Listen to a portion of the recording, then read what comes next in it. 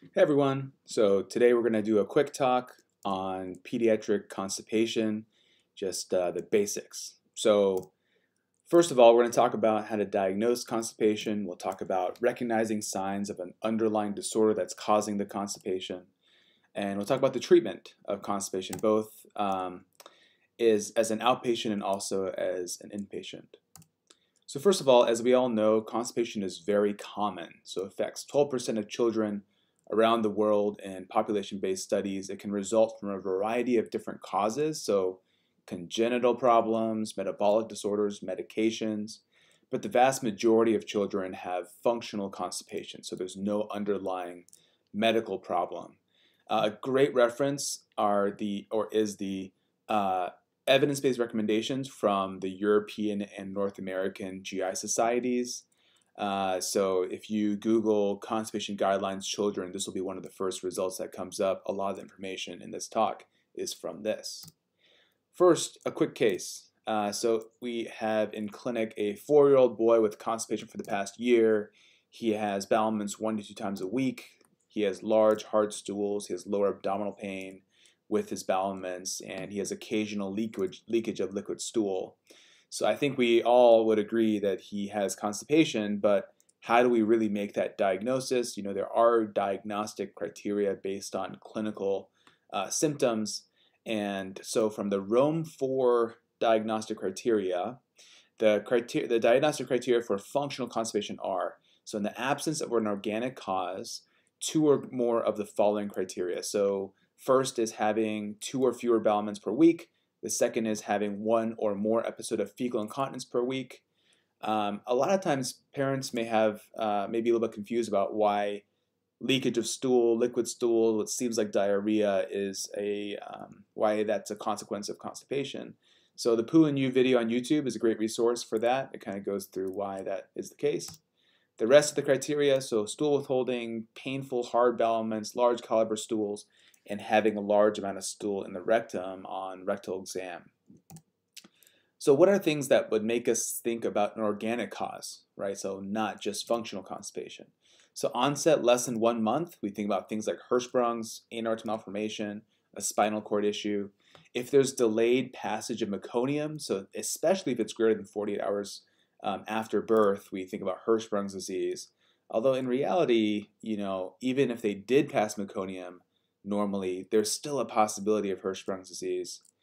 If there's poor weight gain or growth, we worry about a disease like celiac disease or thyroid issues. If there's blood in the stool, we think about inflammatory bowel disease. If there are urinary tract symptoms, we also think about spinal cord issues because it may be shared innervation that's being affected.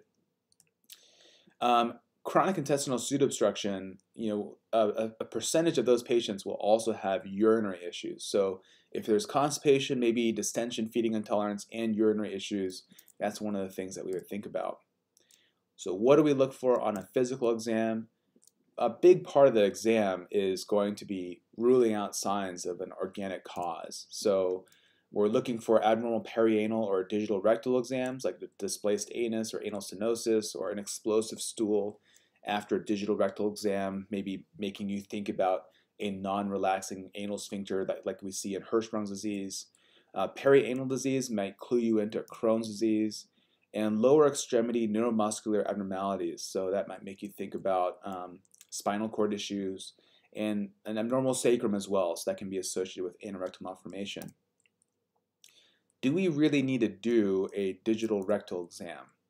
So yes, I think everyone who can tolerate one, especially if it's a new patient and constipation is going on for a while, this can help identify an organic etiology. In one series of children, as many as 2% of kids had some kind of organic issue that was identified in digital rectal exam. It can help you determine if there's a fecal impaction in the rectum, and that can help guide your treatment. In one series, that was as high as 50%. And it can also decrease abdominal imaging in the ED. So in one study, if a child had a rectal exam, they were half as likely to get abdominal imaging during that encounter.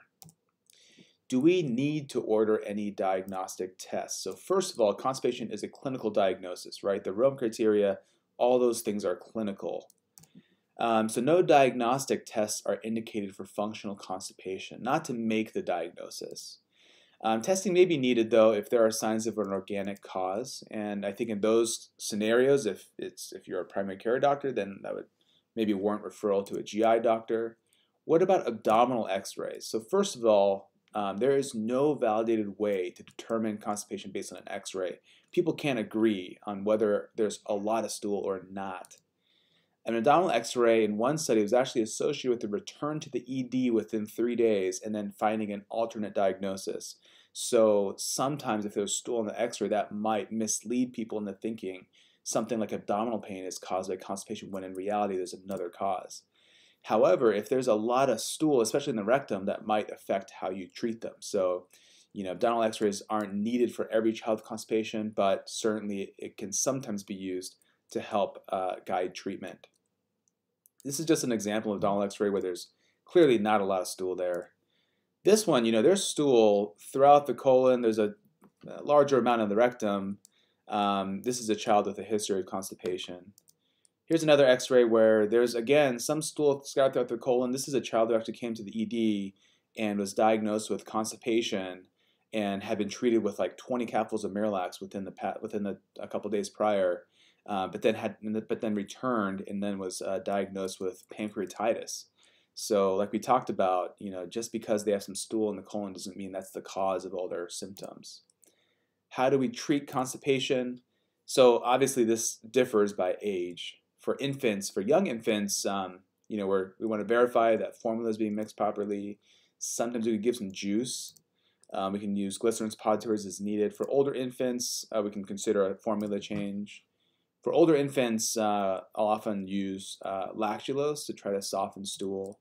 For older kids, we want to start by making sure there's not a fecal impaction, so like a buildup of stool at the bottom of the colon. What are some signs of that? So if they have infrequent bowel movements, if they have overflow, that kind of implies that there's stool built up in the rectum. If there's stool on the rectal exam, then obviously there's stool there. Or if you feel like a large mass of stool on the abdominal exam. So we got to first, if that's there, we got to first clean that out. And so how do we do that? So there's various things we can do for toddlers. Sometimes we'll use a suppository or a saline enema. For older kids, sometimes we'll start with a bisocodal suppository or a saline enema or a mineral oil enema to try to soften up that stool. Everyone differs a little bit in what they use, but this is the stuff that I usually use. And bisocodal enemas are also helpful too. After that, though, we try to follow it up with an oral laxative regimen tailored to the patient based on a number of factors. Mild cases might respond just to Miralax. Moderate cases, we may need to combine a stool softener and a stimulant like Senna or Bisocodal. These are kind of our typical colonoscopy bowel preps that we use as a guideline when we think about what to do for cleanouts at home or potentially in the hospital. And I think the key after that is how do we maintain control, and that's really not just medications but also education, dietary changes potentially, so making sure there's adequate fiber, adequate hydration. We don't need to go excessive with that. Behavioral strategies, especially if there's like a history of withholding, like toileting schedules and tracking bowel movements. But laxatives are definitely going to, in most scenarios, play some role, at least temporarily, in trying to get this constipation really treated. So maintenance therapy also kind of differs based on the person, but oftentimes we'll start with Miralax or polyethylene glycol 3350. And there's some studies that show that it's not always necessarily better, but at least more tolerable than some of the alternatives. Sometimes we'll add a stimulant laxative or use a stimulant laxative as needed to trigger more regular bowel movements, especially Senna. Bisocodal comes in tablets, so it's hard for little kids to take. And then sometimes we'll use, milk, magnesia, mineral oil. We'll oftentimes have to adjust doses until we find the perfect recipe to generate like regular bowel movements that are soft and easy to pass. The guidelines I mentioned before have a really nice table with dose recommendations for a lot of those medications we talked about. Moving on to a more severe case, I'll kind of skim through this. So we had a patient, teenager, constipation his whole life. He has mild autism, and he was having small daily bowelments, but they were hard to control. It was really more like fecal incontinence, and once a month he'd have a large bowelment. No pain, no nausea, no vomiting, but he did feel like there's something in his stomach. On exam, his vitals were fairly unremarkable, especially given that he was a little bit anxious, but appeared comfortable. And but he did have some abdominal distension and a firm mass in his abdomen. And on X-ray, he had a tremendous amount of stool all throughout his abdomen, really an impressive amount of stool. And I think it's important to recognize that fecal impactions and constipation can be a very serious problem, and in some cases life-threatening. So you have a functional bowel obstruction there. With enough stool, sometimes we'll see stercoral colitis or ulceration. People think it's because maybe there's compromised blood flow to the colon. Colonic perforation and peritonitis can result. Sometimes we'll have a uropathy because of all that stool obstructing the urinary tract.